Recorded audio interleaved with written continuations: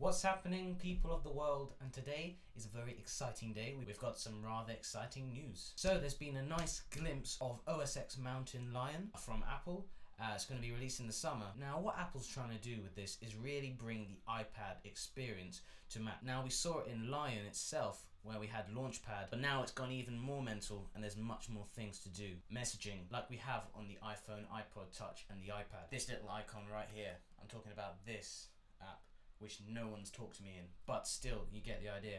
So you can now send free messages from a Mac to an iPad to an iPhone to an iPod Touch. You can also send HD video as well, and this is all entirely free. We also now have the best app for reminders.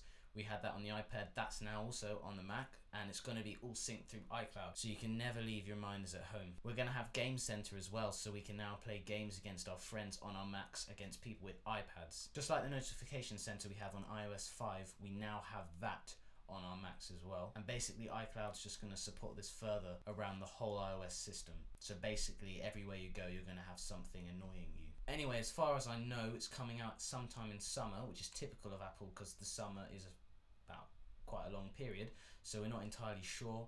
However, when it comes out, I think it's going to be pretty good, definitely worth getting. Don't know how much it's going to cost at this point in time, but I'm sure more information will come out soon. So guys, thanks for watching. I hope that's given you a bit of insight into Mountain Lion. You can follow me on Twitter at itsmecharlieb. I look forward to seeing you in the next video.